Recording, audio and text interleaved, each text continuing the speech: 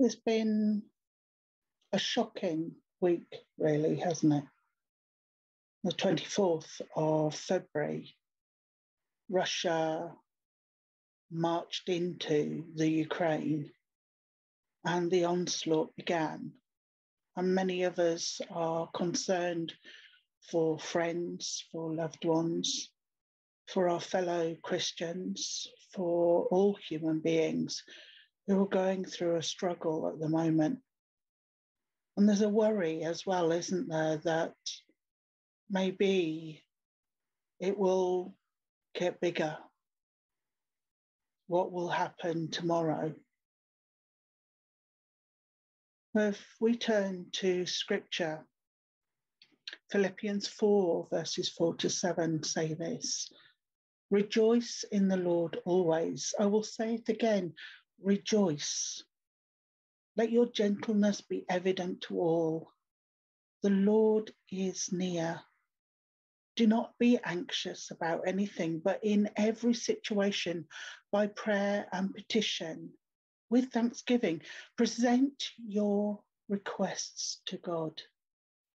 And the peace of God, which transcends all understanding, will guard your hearts and your minds in Christ Jesus. These words are true. They're hard to hold on to sometimes. And sometimes when we rejoice, we feel guilty that we're ignoring the plight of others. But we rejoice in the fact that God loves us, that God will triumph, whatever happens. And maybe our hopeful expectations have been dashed on the rocks of war. But that does not mean that triumph will not be seen. So today I want us to begin by rejoicing in our Lord, rejoicing in He who has seen so many things in our past and sees so many things in our future. And then we will go on to sing, "Who is like you? Who is like our Saviour?" And then once we have remembered who it is that we worship, remembered who it is that we have hope in, then we will pray. So we begin with our friends from Emu Music singing "Rejoice."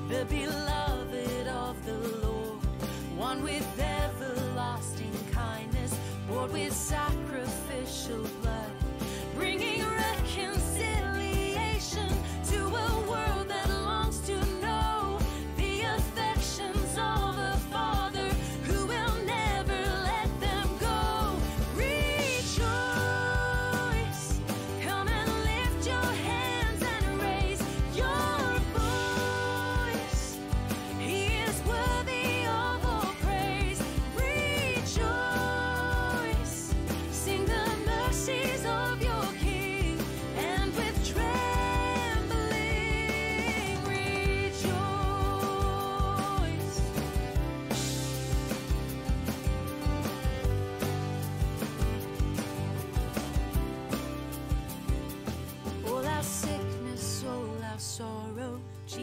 carried up the hill. He has walked this path before us. He is walking with us still, turning tragedy to triumph, turning agony to praise. There is blessing in the battle, so take heart and stand amazed. Rejoice when you cry to him, he hears your voice. He will wipe away your tears. Rejoice in the midst of suffering. He will help you sing.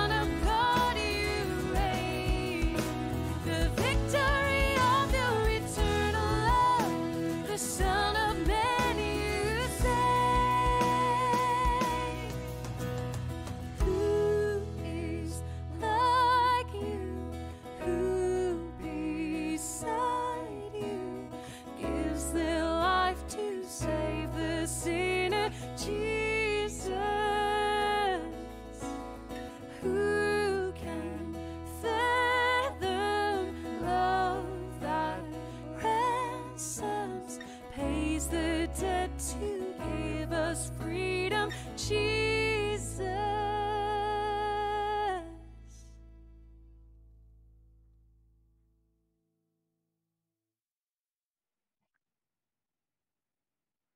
Who can fathom love that ransoms, pays the debt to give us freedom?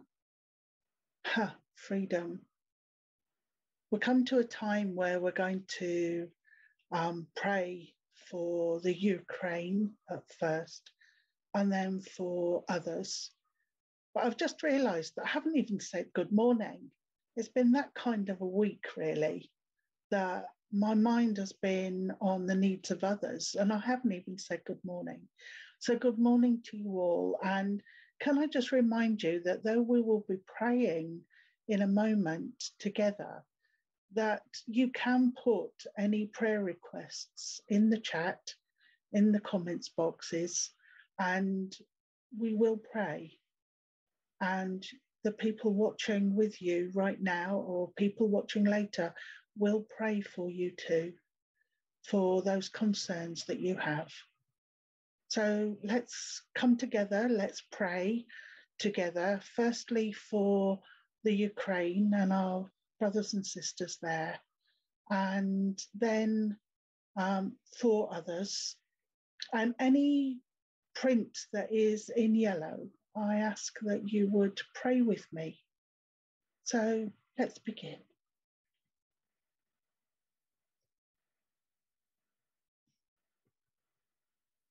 Father God, King of all nations, we cry out to you now for the people of Ukraine.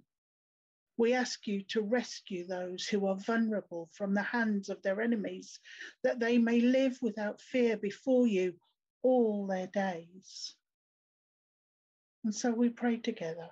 Kyrie eleison, Lord, have mercy. Lamb of God, who takes away the sins of the world, have mercy upon us. Lamb of God, who takes away the sins of the world, grant us peace. Lord of Lords and Prince of Peace, politicians are predicting the biggest war in Europe since 1945. And we simply cry out to you urgently to write another story in our time. Thwart the dark machinations of evil men. Give wisdom beyond human wisdom to peacemakers seeking an equitable and less violent way. May politicians exercise the wisdom from above, which is peaceable, gentle, willing to yield, and full of mercy. Kyrie eleison, Lord, have mercy. Lamb of God, who takes away the sins of the world, have mercy upon us. Lamb of God, who takes away the sins of the world, grant us peace. Holy Spirit, we pray for the church in Ukraine, a nation in which 70% of the population call themselves Christian. Give our many brothers and sisters in that nation courage in this crisis, that they may proclaim the good news of your kingdom, bind up broken hearts, and bring comfort to all who mourn. Kyrie eleison, Lord, have mercy. Lamb of God, who takes away the sins of the world, have mercy upon us. Lamb of God, who takes away the sins of the world, grant us peace. You make wars. You, Lord, make wars cease to the end of the earth. You break bows, shatter spears, and burn shields with fire. And so we ask you now to save the lives of many people in Ukraine. Make a peace that is strong and not weak. De-escalate this crisis. We hear of wars and rumors of wars, But you, Lord, are our rock, our fortress, and our deliverer. Our hope is in you. And so we address the nations now. In the name of Jesus, we say, be still and know God. He is exalted among the nations. He shall be exalted in the earth. Kyrie eleison. Lord, have mercy.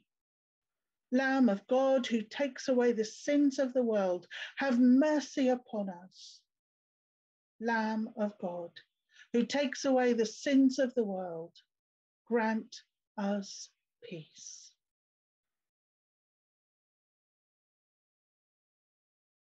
Lord, as we continue to pray for others, we bring our loved ones and all their needs.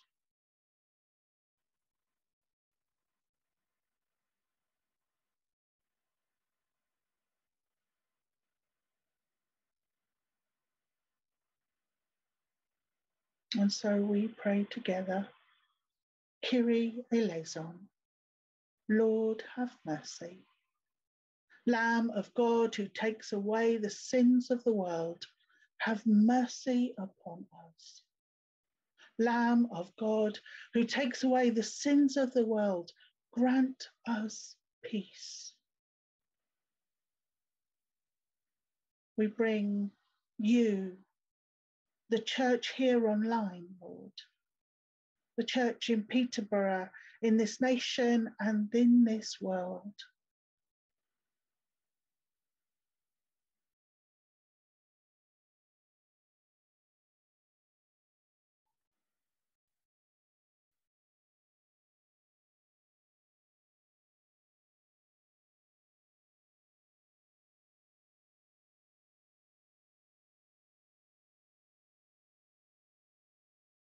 Kyrie eleison. Lord, have mercy. Lamb of God, who takes away the sins of the world, have mercy upon us. Lamb of God, who takes away the sins of the world, grant us peace. We bring you, Lord, all in government, local, national, and international.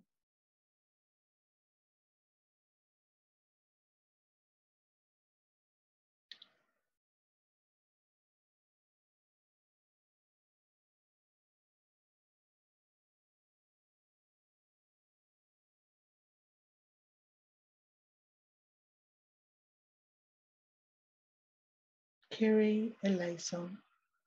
Lord, have mercy. Lamb of God, who takes away the sins of the world, have mercy upon us. Lamb of God, who takes away the sins of the world, grant us peace.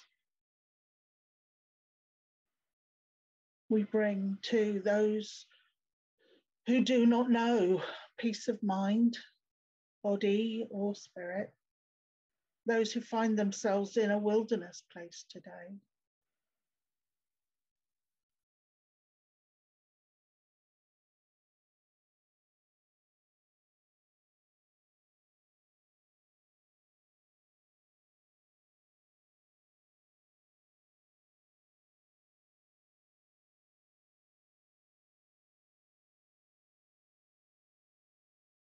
Kyrie eleison.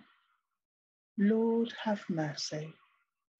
Lamb of God, who takes away the sins of the world, have mercy upon us. Lamb of God, who takes away the sins of the world, grant us peace. We bring you ourselves, just as we are, acknowledging your love for us as we reach out to you.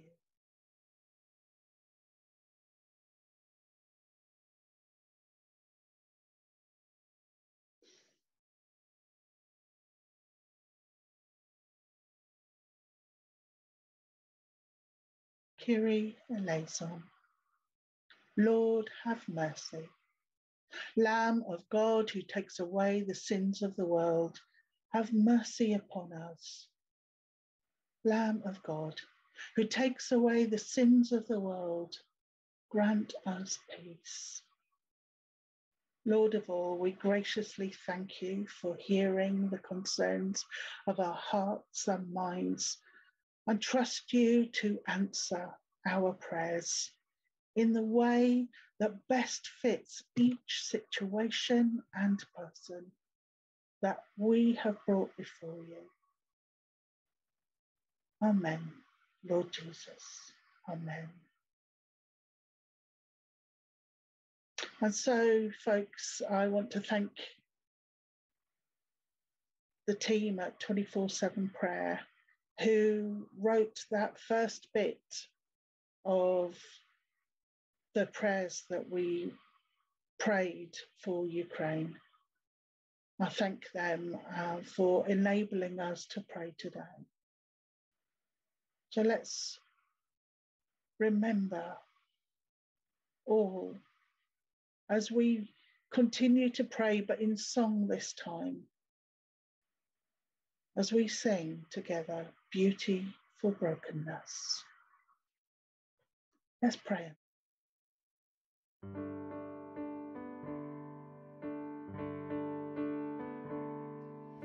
Beauty for brokenness, hope for despair.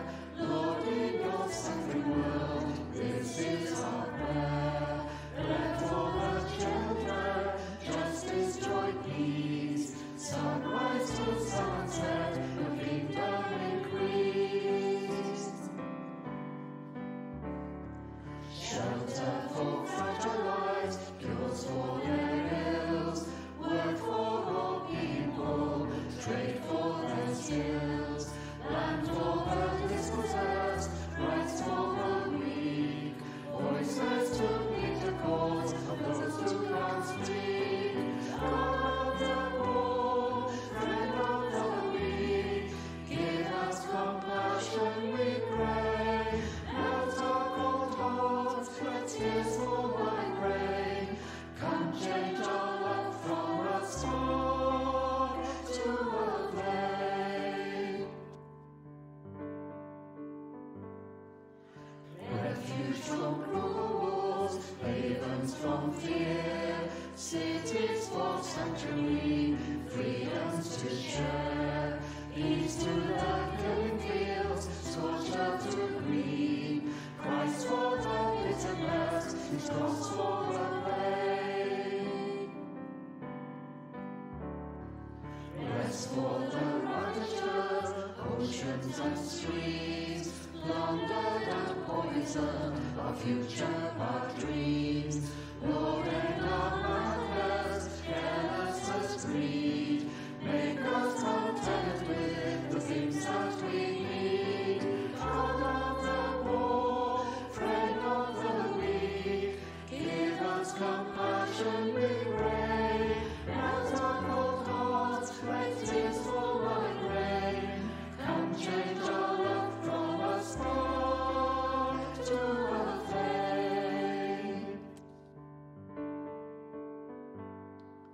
Brighten our darkness, breathe on this flame, until your justice burns brightly again. Until the nations learn of your ways, seek your salvation and bring you their praise. God of the poor, friend of the weak, give us compassion, we pray. Melt our cold hearts, let tears fall like rain. Come change our love from a spark to a flame.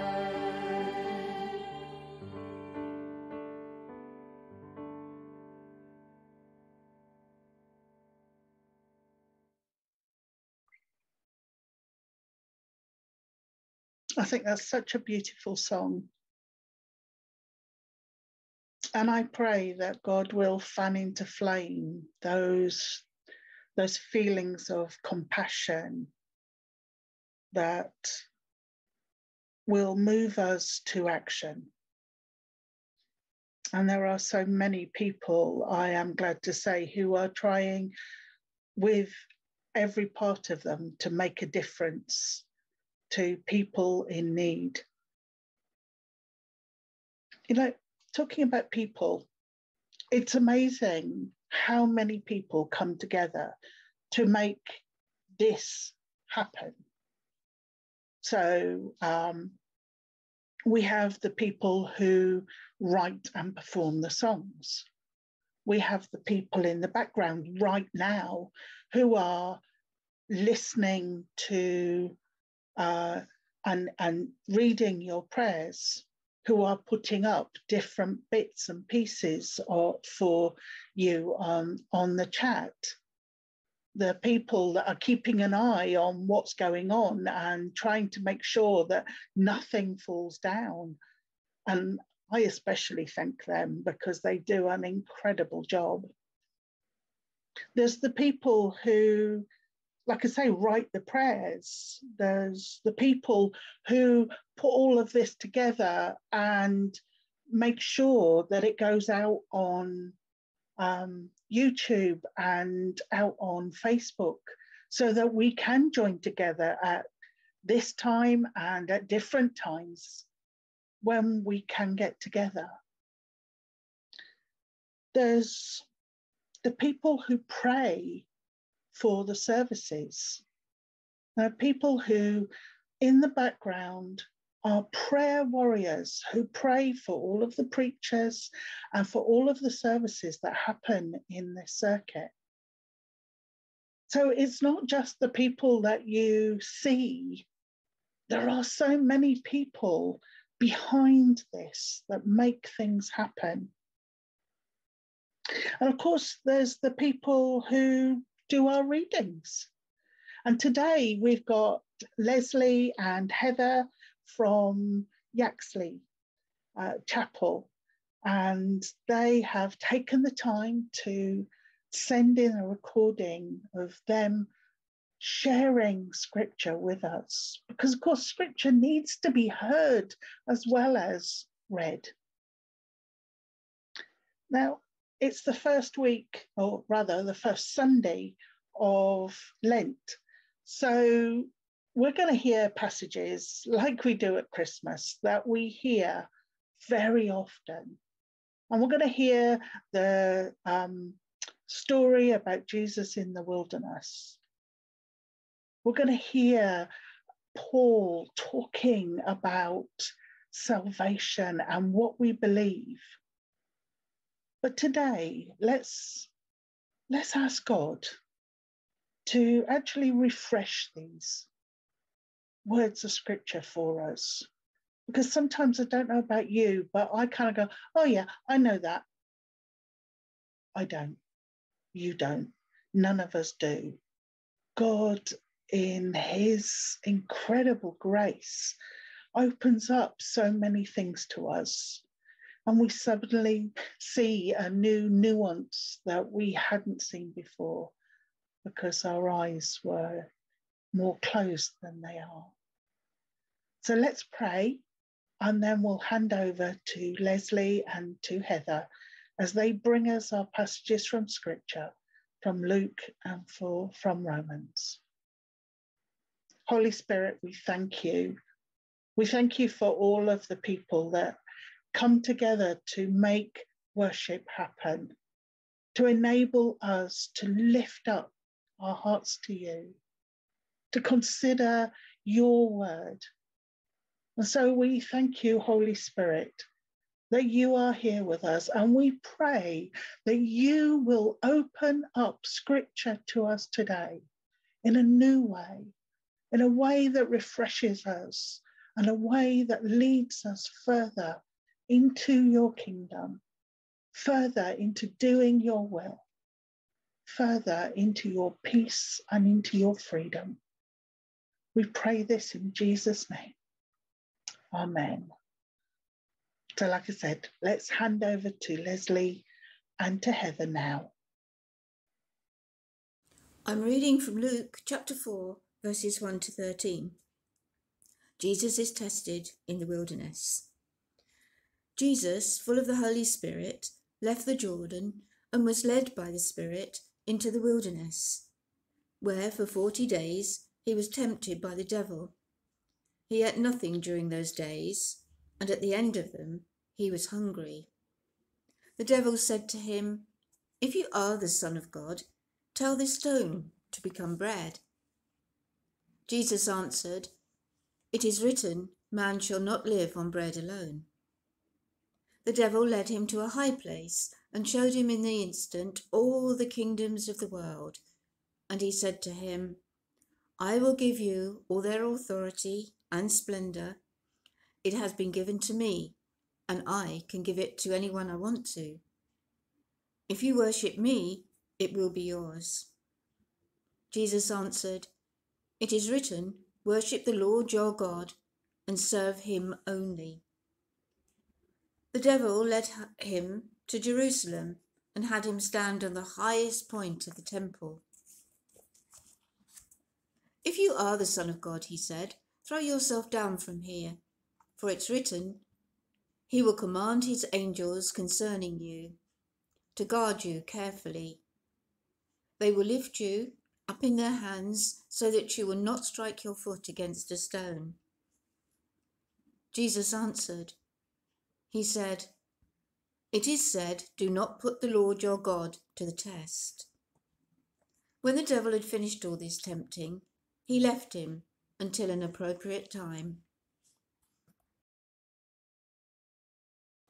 I'm reading from Romans chapter 10, verses 8b through to 13. The word is near you, it is in your mouth and in your heart. That means the word we are preaching, you must put your faith in. Say with your mouth, Jesus is Lord. Believe in your heart that God raised him from the dead, then you will be saved. With your heart you believe and are made right with God. With your mouth you say that Jesus is Lord, and so you are saved. Scripture says, the one who trusts in him will never be put to shame. There is no difference between those who are Jews and those who are not. The same Lord is Lord of all. He richly blesses everyone who calls on him. Scripture says, everyone who calls on the name of the Lord will be saved. Amen.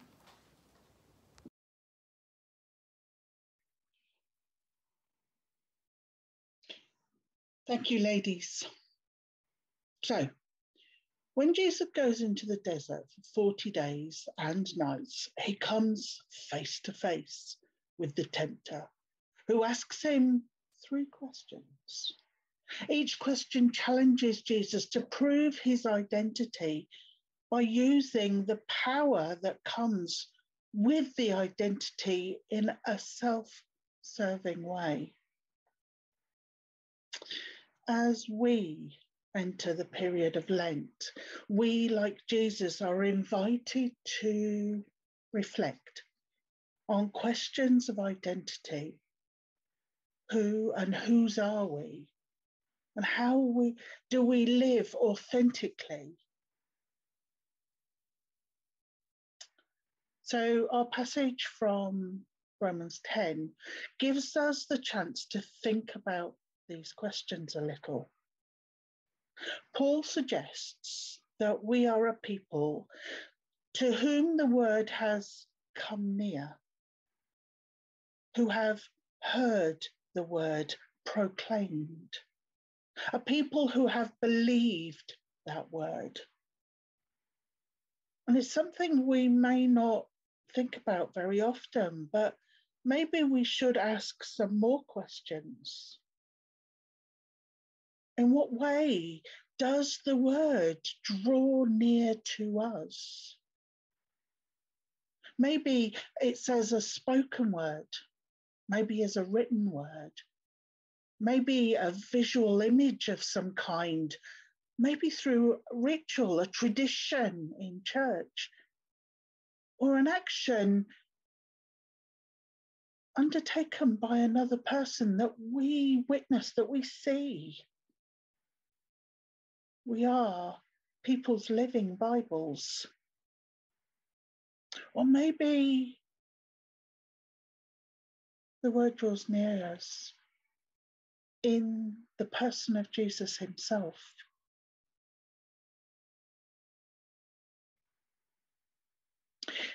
And what makes us receptive to that word that Paul talks about? The word that we've heard and believed. Well, he says in verses 9 and 10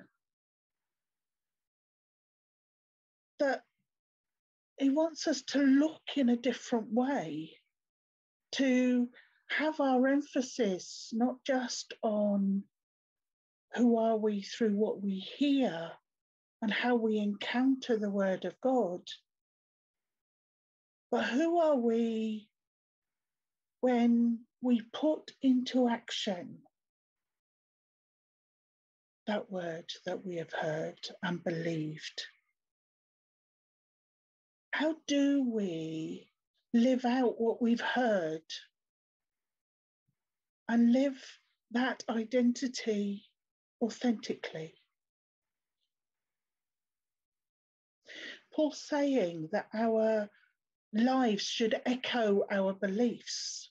The beliefs of our hearts should be echoed in the words that we speak, especially as we confess or witness to the word of God made flesh. So how does having confidence that God has raised Jesus from the dead shape the way we live? And what are the different ways that we confess? And what is it that we're confessing? In fact, are we witnessing at all? Are we saying and living what we believe?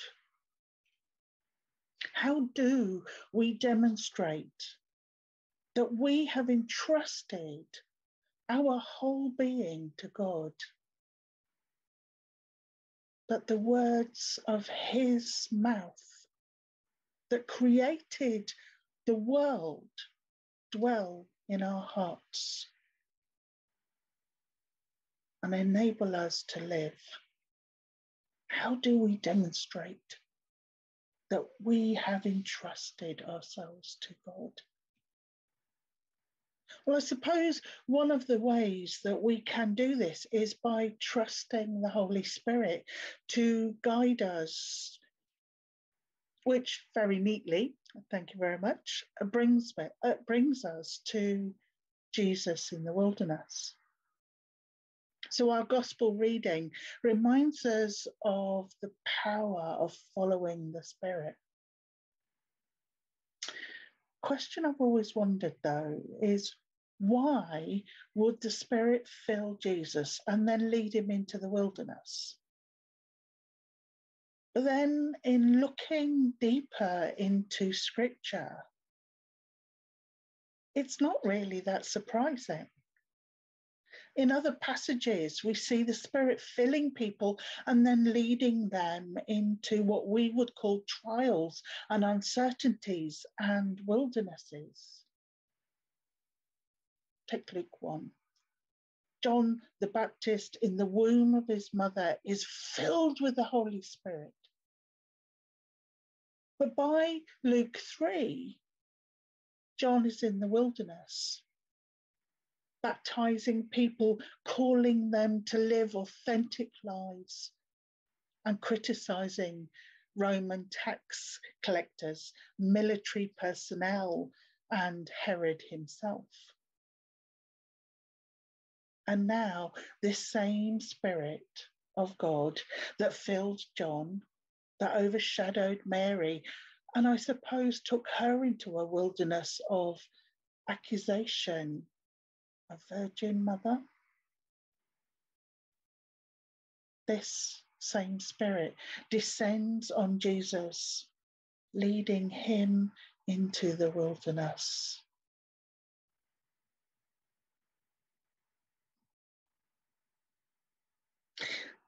The good news is that by the time Jesus leaves the wilderness and returns to Galilee, he's not just led by the Spirit, but he's full of the power of the Spirit. Now, I want us to remember that he is a man like any other. Philippians reminds us that he gave up everything to serve.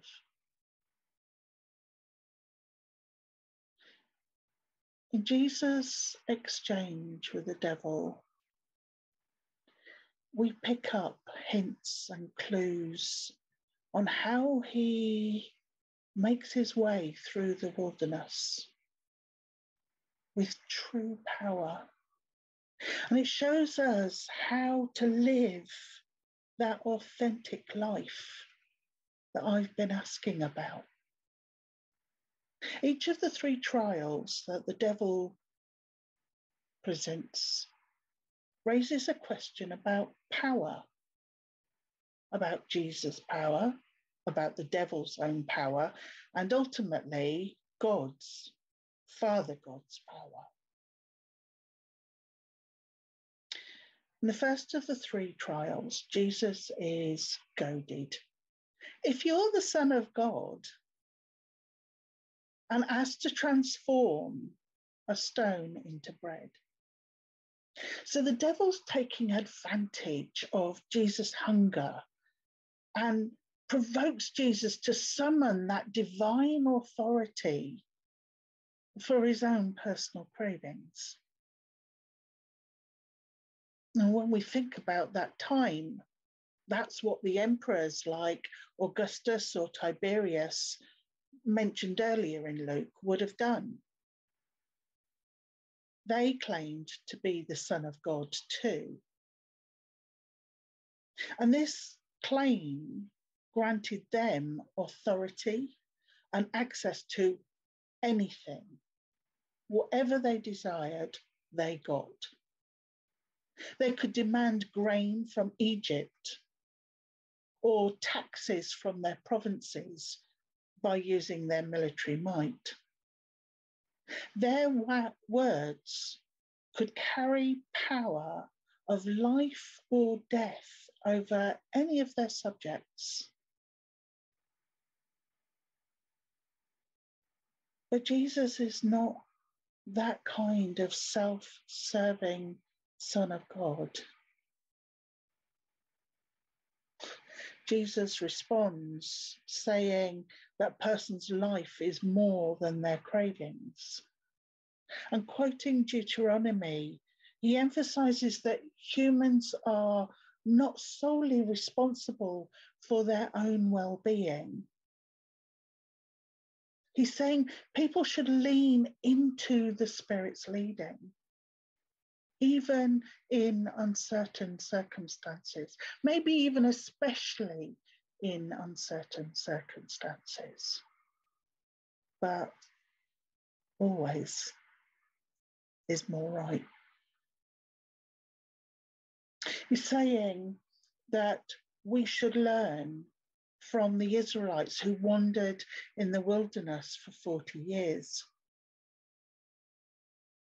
During those times in the desert, their lack didn't hinder God's faithful provision at all.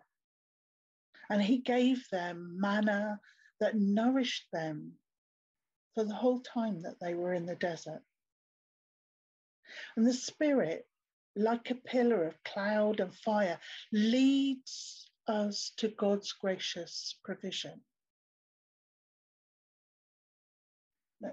Jesus' power is rooted in confidently following the Spirit, even into the unknown of the wilderness.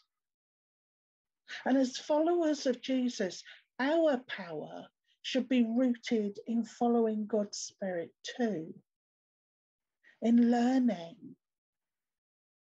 that even in the midst of the desert, we too can be fed. In the second of the trials, The devil claims that he, yes, he, can give Jesus authority and fame over the kingdoms of the inhabited world. Okay, maybe we need to make that a bit smaller. Another way to think of inhabited world is probably to think Roman Empire. Jesus is offered prestige within this empire. Remember, it's an empire that John the Baptist is criticizing while he's encouraging people to follow God. All the devil's saying, all he's asking, not much, is that Jesus worship him. The devil's exaggerating his power here. He's saying that he has the power to give everything that Jesus can see to him. But Jesus calls his bluff. And he states that the Lord is the only one to be worshipped. He's saying that the power that the devil and the Roman Empire think that they have is limited. Their fame, their authority are not the priorities that Jesus has, because he's answering to a higher authority. Jesus recognizes that attaining fame, if that requires becoming a servant of the devil, if pursuing prestige means ignoring the eternal creator of all, then that cost is too high. And there is no price on Jesus' loyalty or love of his Father. I wonder if there is a price on ours. How often do we get distracted by wanting to be seen, wanting to be acknowledged, rather than humbly walking with our God? It's one of those things that is a struggle, I think, for many of us, especially as we're encouraged to say, by my efforts, I did this. Is there a price on our loyalty to God? In the third trial, the devil quotes passages from the Psalms.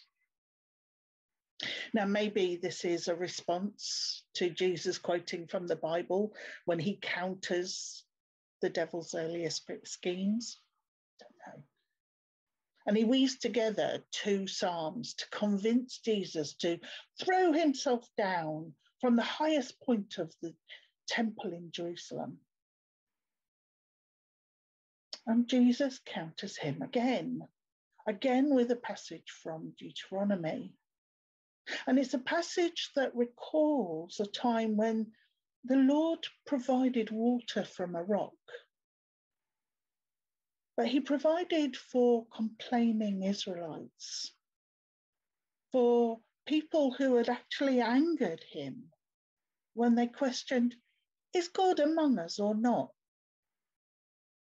Come on, God, prove you're here. And so the devil attempts to get Jesus to put God on trial too. And what's Jesus' response? Well, his response suggests that we should not use scripture to cast doubt on God's presence with his people. That's for one. God's scripture should not be used for a game of gotcha. I mean, how many times after this is Jesus going to be questioned by Pharisees and Sadducees trying to catch him out? Nor should scripture be used and recited to serve our selfish interests either. Instead, our scripture, the scripture that's given to us, that's God breathed, scripture is a reminder of God's powerful presence with us, his people, even when we're in the wilderness. And there, through scripture, the Spirit leads us to resist the allures of the devil, the temptations, the come with me's of empire and false power. So who are we? We are a people led by and empowered by God's Spirit, who guides us in the times when we lie beside still waters and in the times when we struggle through the wilderness. We are a people who follow Jesus and confess that he is Lord. We're a people who, over the next 40 days, will explore our weaknesses and find that he is made strong when we lean into his power and humble ourselves rather than trying to take control of everything. We are a people who are not self-seeking or empire builders, like we see on the news lately. But we are a people who say, let your will be done. Let your kingdom come here on earth as in heaven. Who say, lead me, Lord, guide me. And as we say in the covenant prayer every year, let me be put to what you will. So I think it is fitting for us to stop for a moment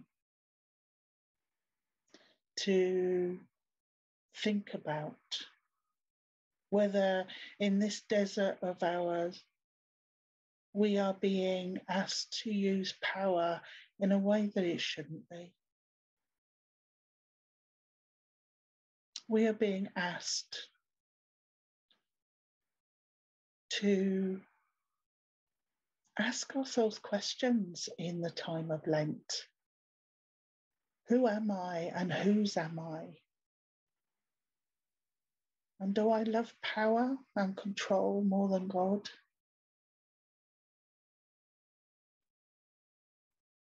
Like I said, we are a people who say, let your will be done, Lord.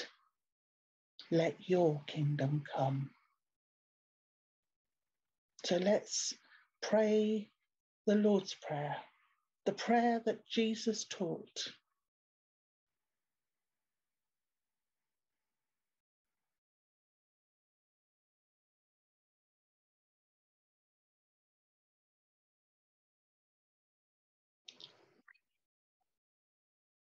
So let us pray. Our Father in heaven, hallowed be your name. Your kingdom come. Your will be done on earth as in heaven. Give us today our daily bread. Forgive us our sins as we forgive those who sin against us. Lead us not into temptation, but deliver us from evil. For the kingdom, the power, and the glory are yours, now and forever. Now and forever. And so we continue as we sing asking our God of grace and our God of glory for the wisdom and courage to face the temptations of this world. So let us sing together.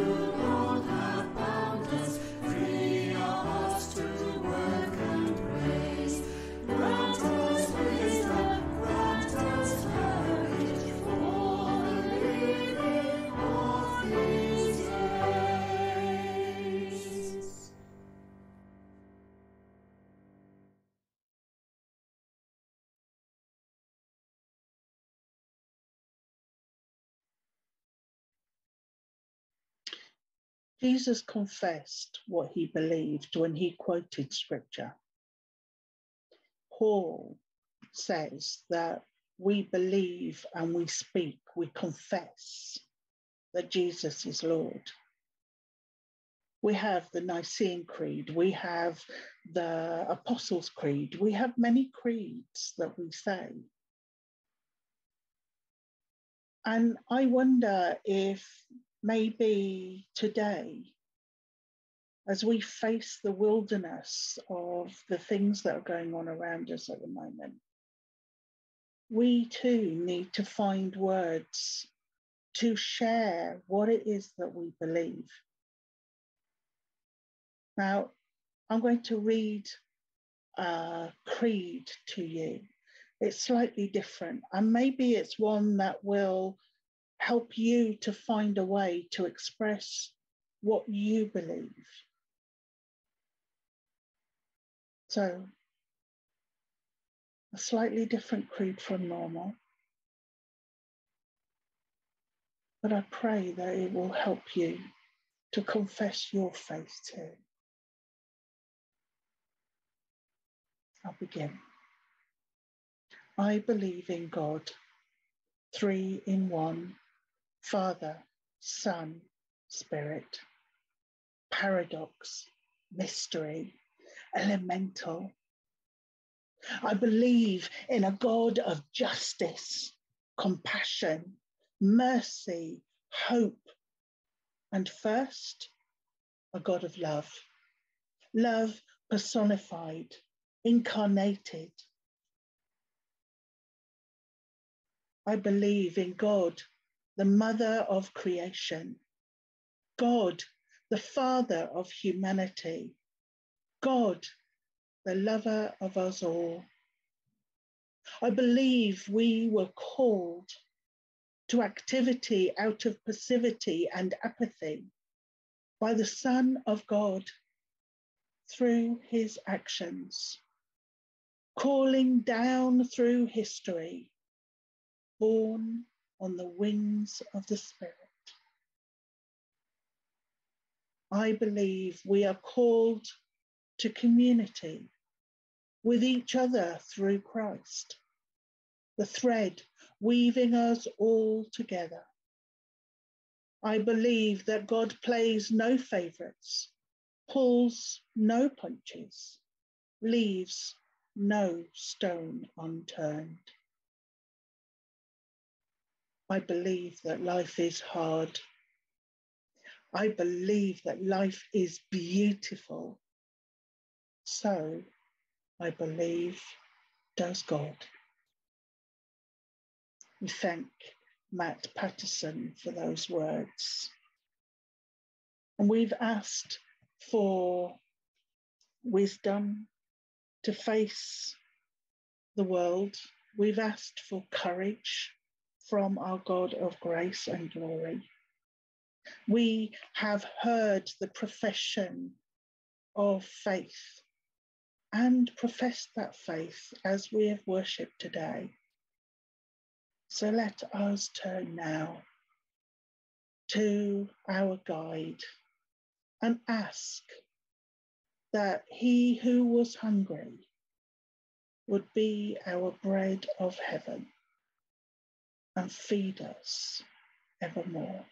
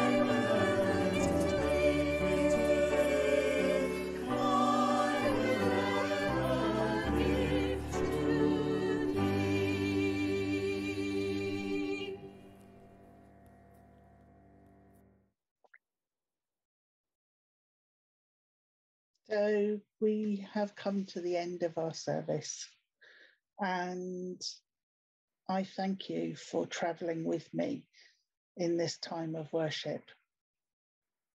And whatever wilderness the Spirit has brought you to, or may bring you to, I pray that you will walk in boldness as a beloved child of God.